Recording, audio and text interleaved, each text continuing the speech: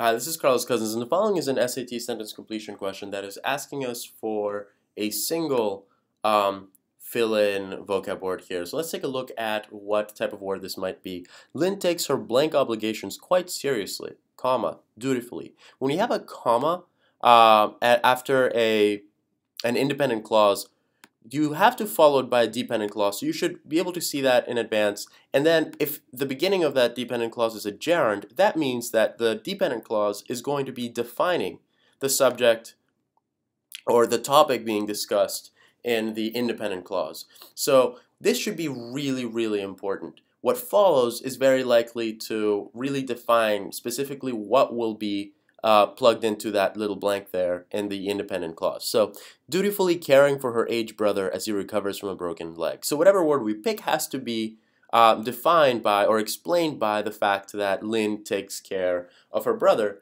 who's recovering from a broken leg. So let's see, the first word here is dilatory. This has to do with increasing size. That doesn't have anything to do with caring for somebody. Intangible, so you can't really, there's no real physical manifestation you can think of it, so it's something that you can't really define physically. So but that again, that doesn't really make sense.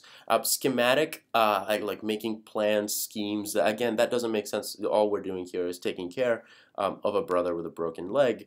Funerary, the brother isn't dead. We're not. We're talking about funerals or anything related to them. So that can't be the right answer to us either. And we're left with this word. So it turns out filial. Usually it's said in the context of responsibility, refers to the responsibilities of a child in a family, a son or daughter, and it comes from